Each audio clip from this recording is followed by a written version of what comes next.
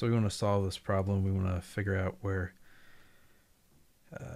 what a has to be equal to in this composite function. So when we plug in 0 for x, we get 68 out. So to do this, I'm going to do f of g of x is going to be equal to 3 quantity 2x plus a squared minus 7 is equal to 68.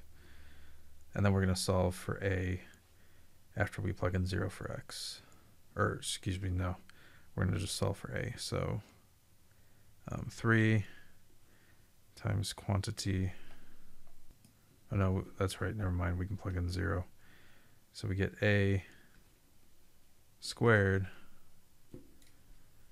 minus 7 equals 68. So 3a squared is equal to, and then 68 plus 7 is going to be equal to 75. Divided by 3, divided by 3. A is equal to plus or, well, a squared is equal to 25, and then a is equal to plus or minus 5. So let's try that out. 3 times 2 times 0 minus 5 squared minus 7.